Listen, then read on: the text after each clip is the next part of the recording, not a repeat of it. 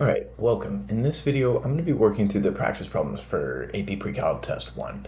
And then it's got a disclaimer on it. This is, although this is a set of review problems, this is not the review like you might have been used to in an earlier class. So, all of the questions here represent topics that are on the exam, but I'm not guaranteeing that all the topics on the exam are covered on this practice, right? Okay, the quizzes are where you need to go for that comprehensive review. Alright, so I think that's enough disclaimer. Let's get to it. So the graph of the function f is shown here. Over which of the following intervals is f increasing? Okay, so that's been fair. It starts you off with a relatively easy one. But this is from AP Classroom, so it's like the type of question they might ask you. So we're going to be looking for where, as I move left to right, the graph is going uphill. So that's going to be here and also there. Okay, so that's from -6 to -4 and also from 2 to 5. Okay, so there it is. Okay. All right, number 2. The average rate of change of the function g on the interval -1 to 3 is negative. Okay, so we're going to need to translate that, right? We're going to need to say, all right, what does that actually mean? That's going to be, where's my highlighter? That's it? Okay. When they say rate of change is negative, what that really means is that the function is decreasing. Okay, so I'm going to say g is decreasing.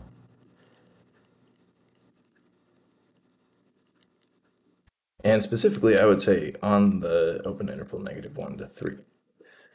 And so we need to be decreasing the whole time. And hold on just a second. I'm not seeing that happen. -1 to 3. Oh, yeah, I am seeing it. Okay, it's over here. It's just above the x-axis. I guess I was expecting it to be below the x-axis because of the way the ones on the left went. Okay, this one's only decreasing from, it looks like, about 0 to 3. Okay, but this one starts decreasing at -1. Okay, so that one's decreasing -1 to 3. Cool. All right, number 3. The graph here represents the percentage charge C on a phone battery over a period of time in hours. Based on the graph, which statements are accurate? All right, so the function is sometimes decreasing and sometimes increasing. No, it's always increasing. It's just like through here, it's not decreasing all that much. Maybe that was a time when the person was, I don't know, in class and not using their phone or something, reasonable like that. So this one's out because of sometimes increasing. Again, here, it's never increasing. Function's always decreasing, okay? As time increases, the charge of the battery is always decreasing. That's true, okay? So that's the same statement. The charge is decreasing at the same rate at all times. I disagree. Okay, it's smiling through here, but then the graph starts frowning. So that means there's a point of inflection. So there's got to be some change in the rate of change, right? If the rate of change is going from increasing to decreasing, which is what we're seeing at a point of inflection, where the graph changes from smiling to frowning, there's change in the rate of change. So at different rates at different times, that's more like it. Same rate at all times, definitely not.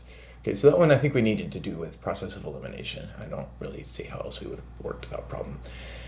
But that's the case sometimes for multiple choice. Sometimes we just need to eliminate the wrong answer choices to eliminate the right choice. So here's the graph of function f. What is the average rate of change of f on the interval -3 to 3 if it exists? Okay, well, it does.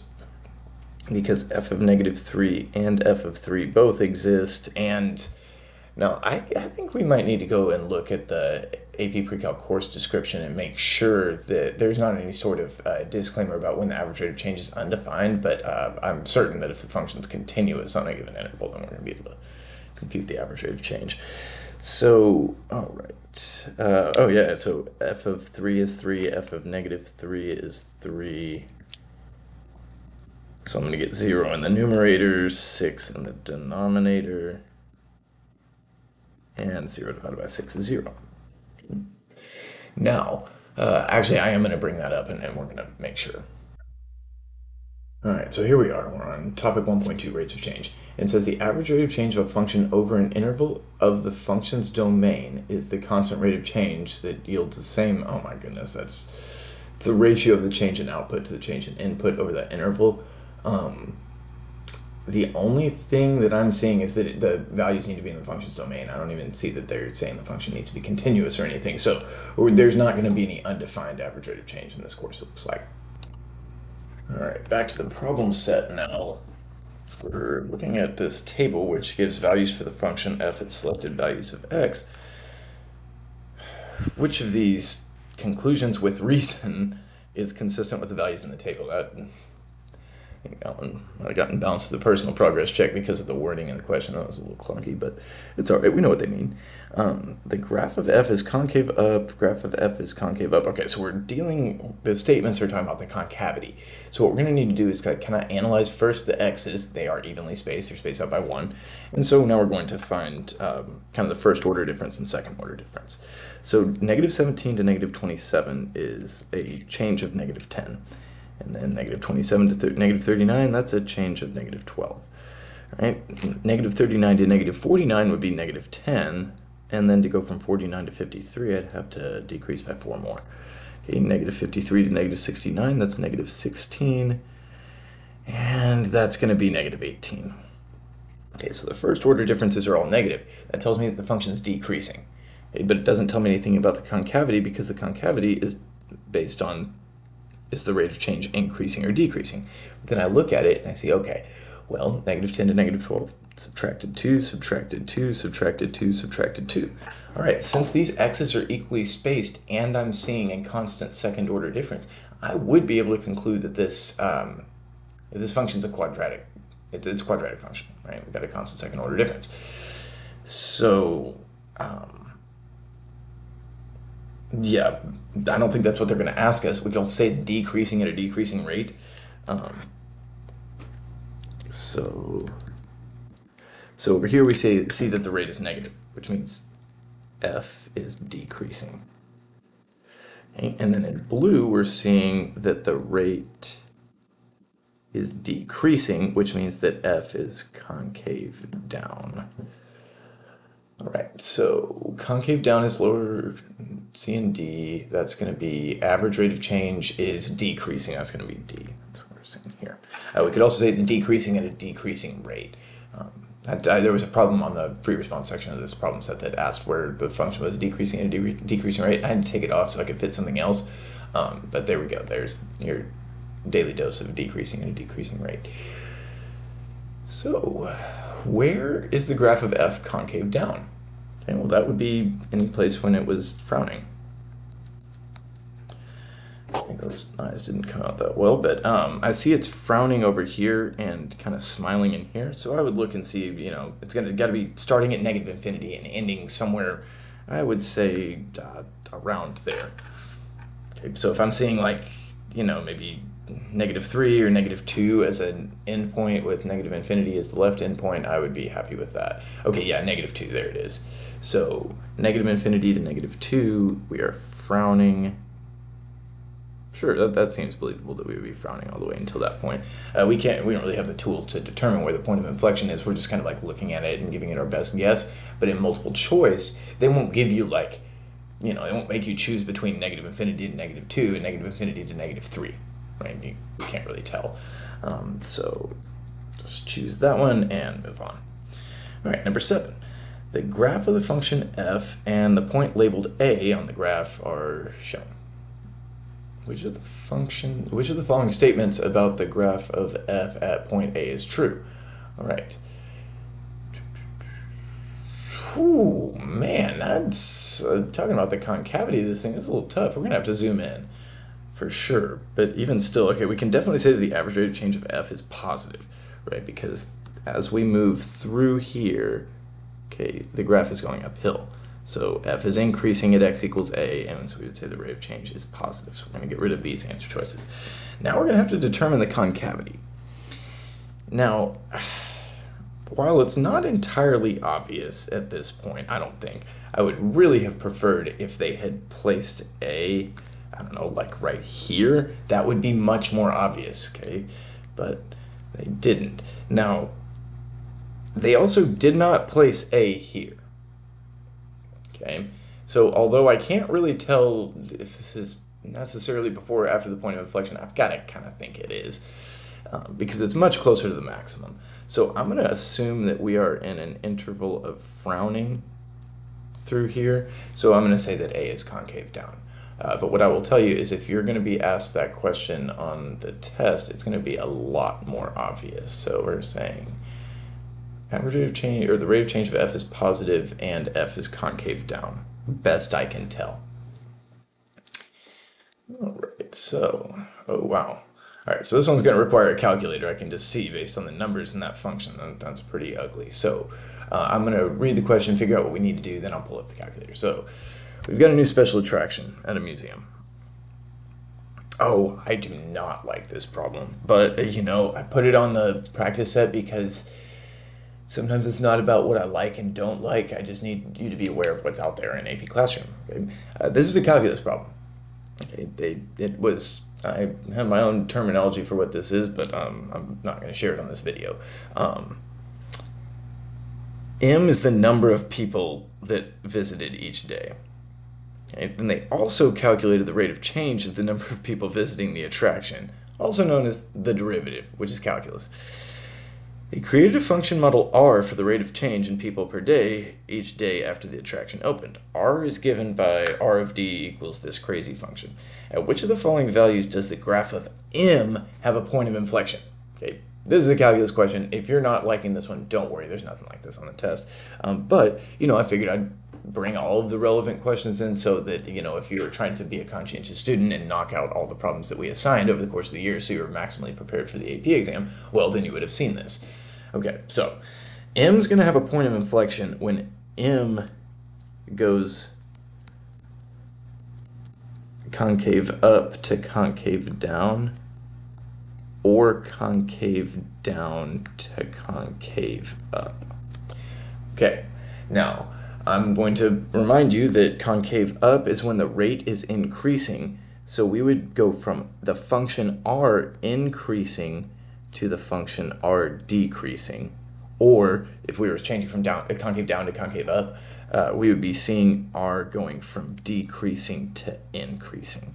So really what we're doing is we're looking for a maximum or a minimum on the graph of R, because R is the rate of change. And so this is really putting it all together, or you could say engaging in some calculus, but either way, we're gonna be able to solve. All right, so there you go. So I have copied in the function into y1. That took a long time to type in. But I'm also going to look at the answer choices to help like guide the window. So it asks at which of the following values of D, which is the input value. Okay, so I'm going to be manipulating x here, and the lowest value in the answer choices I see is 3.894. So I'm going to set my window to start at x equals 3, and then end at, I see 13.728, so I'm going to go up to 15. And now, scale of 1, sure. I'm going to need y to go probably from -10 to 10 just to be safe. Okay, there we go. I saw a maximum, I just saw a minimum. And I've seen a maximum. So I'm looking for 3 places, and there's only one answer choice that's got 3 places. You know, if you're just want to be certain that you've done it right, what we can do is we can calculate, let's say, a maximum. Looks like it's happening between 3 and 5. And we're seeing 3.894. Okay, that's a good sign. Okay, maybe we can find the minimum. X equals 3, and that's happening between, well, probably 5.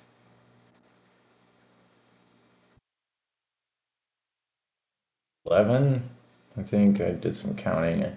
Yeah, great. Minimum's definitely in between there. And I get 8.627, and now I know it's going to be answer choice D, but if I just have to be certain, I'm going to compute this maximum between 11 and 15.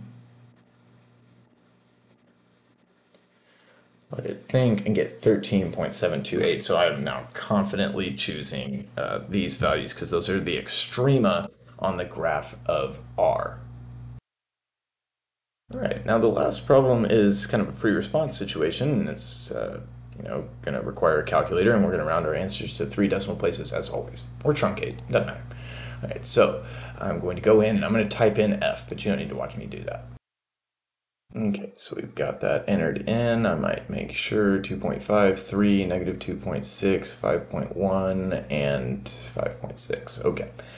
So now we're going to look for the coordinates of the local extrema of f. And so we're just going to graph this on the standard window and hope for the best. But if we can't see everything, 1, 2, okay, yeah. Okay, and so what we're going to do is, I don't think there's an extremum there. I think that's just a point of inflection. So what I'm going to do is I'm going to calculate a minimum, because that's the only thing I can see. No, wait, that's not a right bound. Calculate a minimum. Left bound would be 0. Right bound, we can just kind of scroll until we go past, well, that's definitely to the right of the minimum. That'll look carried away. And I get that we have a local minimum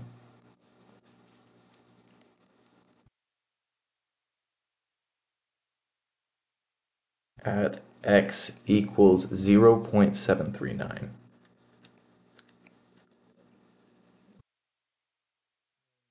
I don't see any other extrema. I don't see any maxima. And if there was a maximum over here, there would also be a minimum, but I'm pretty confident. I think I looked at this on Desmos before I copied the problem in from AP Classroom and saw that it was just a point of inflection. So, but what we could test, I'm showing you, but you could test that if you calculated the maximum on the interval, like,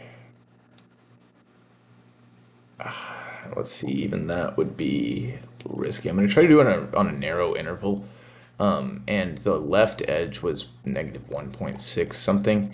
And if it just gives me the left edge, which it did, then that means there was no other relative maximum there, I think.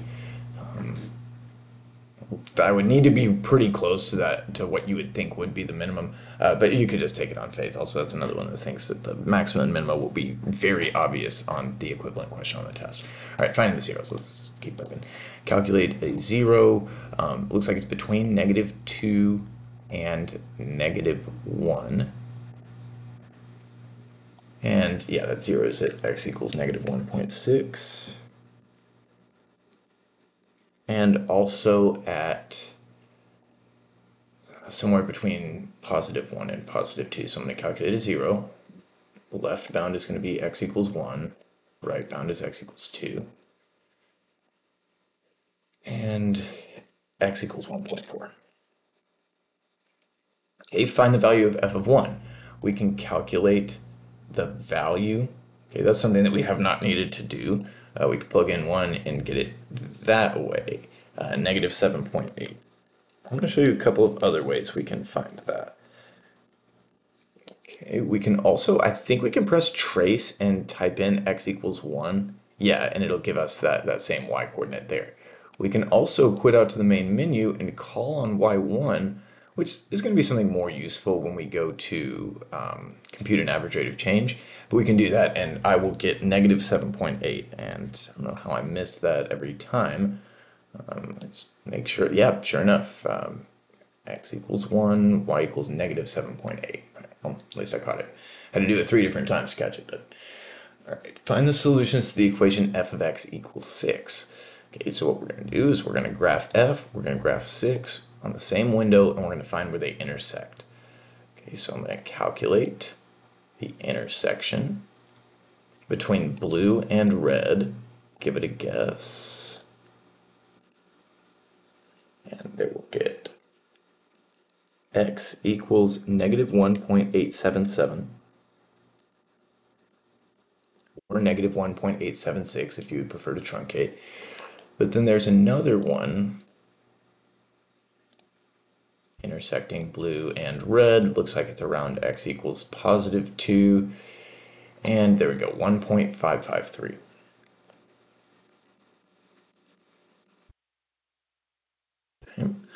On what intervals is f decreasing? Well, f is decreasing all the way through here until it hits its minimum. Now you might argue that if it was like momentarily horizontal there, it wasn't decreasing, but we're going to say that as we move left to right, the graph continually goes down. So a greater x gives you a lesser y. It is decreasing through there. And if you need more discussion on that, just come talk to me or something.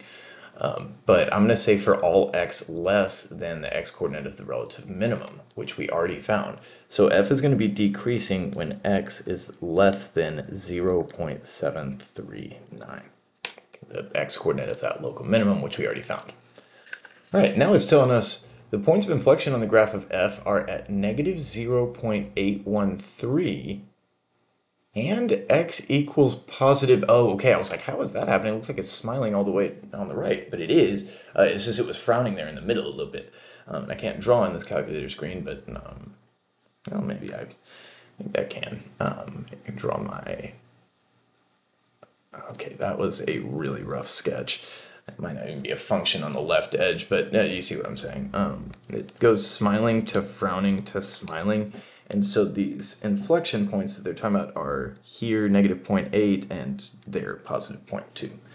All right, so on what intervals is f concave down? Well, that's where the frowning is between the 2 points of inflection, so that's going to be negative 0.813 up to 0.213. On what intervals is the rate of change of f increasing? We have to translate that. There hadn't been a whole lot of that on this review, and I figured that was all right because we got a lot of practice on that throughout the unit. So we're going to go back over here. Rate of change of f is increasing. We're going to change that to f is concave up.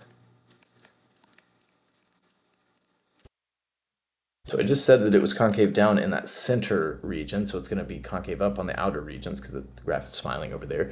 So that's when x is less than negative 0.813 and also when x is greater than 0.213. Okay. What is the average rate of change of f on the closed interval negative 1.2 to 3.4? Well, we're going to have the calculator do that work for us. We're going to call in a fraction bar. Ask for y1, and I'm going to do, but I always want to show the setup for my computations here, if I'm going to do something on the calculator. So I'm going to say f of 3.4 minus f of negative 1.2 divided by 3.4 minus negative 1.2. Okay, so y1 of 3.4 minus y1 of negative 1.2, and if your calculator doesn't have the F4 doesn't bring up y1, you can come see me and I will show you how to access that from your calculator. You have to go in here to the variables menu. I'm not totally sure if you can see that. Oh yeah, you can see my cursor there. Okay, it's in there, but I'm not going to go into that in this video because I surveyed the people in my sections and nobody had, actually no. I'm going to do 3.4 minus negative 1.2. And notice how the minus and the negative are different on the TI-84. That you need to be careful on that. If this kicks you back in error, it's because you used the wrong minus sign for the negative 1.2, or potentially for subtraction.